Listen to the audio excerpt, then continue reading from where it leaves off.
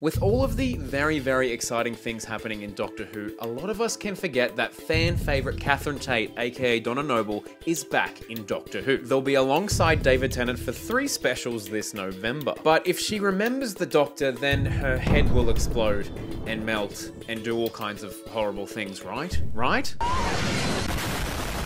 So the question is, how is Donna back in Doctor Who? Alrighty everyone, here's a history lesson. Donna gained the Doctor's knowledge in the series 4 finale and used it to stop Davros. The Doctor then wiped Donna's memory to save her from burning up due to this knowledge. But we had the best of times. Donna reappeared in the end of time and her memories are nearly restored. A failsafe installed by the Doctor protects Donna from her restored memories. Donna marries Sean Temple and the Doctor anonymously delivers a winning lottery ticket to ensure her financial future. The Doctor hopes that he never runs into Donna again to save her from burning up due to the restored memories. But we know for a fact that in the 60th, the Doctor and Donna, they meet up again. We know that for a fact. That is 100% going to happen. You know, I don't know much about the 60th, but I know that's going to happen. So I guess I have 3 questions. 1, how is Donna back? 2, why is Donna back? And 3, how much did she win from that lottery ticket? I would love to know. Ha ha ha ha. And if you like funny stuff like that, then please like and subscribe to this channel. We're trying to reach 1 billion subscribers, so if you could do that, that'd be great. In regards to how was Donna back, well, I guess like in real life, David Tennant, Russell T Davies, and Catherine Tate, they're all in this little group text thing, and they're all joking one day, I think it was during the 2020 lockdowns, they'll be like, oh gosh, wouldn't it be fun to, you know, give it another go, and now here we are. So I've got a clip of that somewhere of David Tennant explaining that. It all slightly happened a little bit by accident. Russell T Davies and Catherine Tate and I were just sort of having a kind of text exchange. And Catherine said, wouldn't it be fun to do it again? Russell said, well, we could do a one-off. Maybe they'd let us. And we said, yeah, wouldn't that be a laugh? And then it all went quiet. And then suddenly Russell let us know that he was taking over the show again.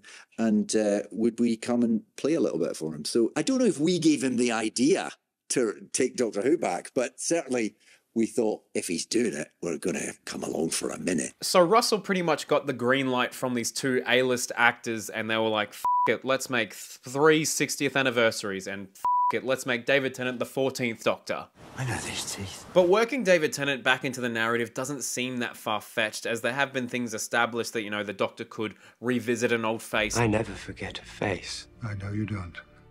And in years to come, you might find yourself revisiting a few, but just the old favourites. Or, you know, take a face or something like that. Take a face? What do I mean by that? I don't know. Peter Capaldi. You know what I mean by Peter Capaldi? It's like I'm trying to tell myself something.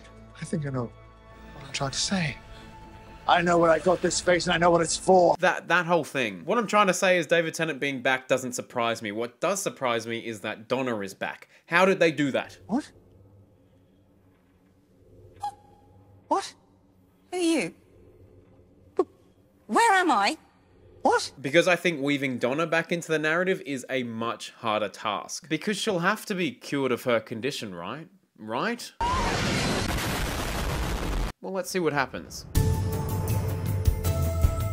So how is this happening? Look, I mean, we've all had many a theory. I've seen the theory that, you know, Donna would be considered a Time Lord now, and maybe that's helping. Unlikely. I've seen the theory that this whole story takes place in a parallel world. Also unlikely. I've seen theories that, oh, this episode's just set in the past. I don't think that's the case at all. It honestly depends with how Russell wants to go about this. And we know that they will be directly addressing, you know, Donna's memory issue in the 60th because it's in the trailer. If she ever remembers me, she will die. Wow, David Tennant really does look good in those glasses, doesn't he?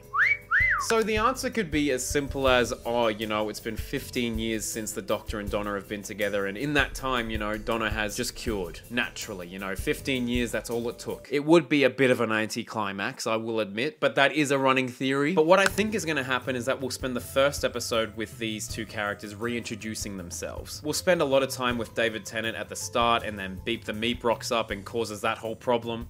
Monsters.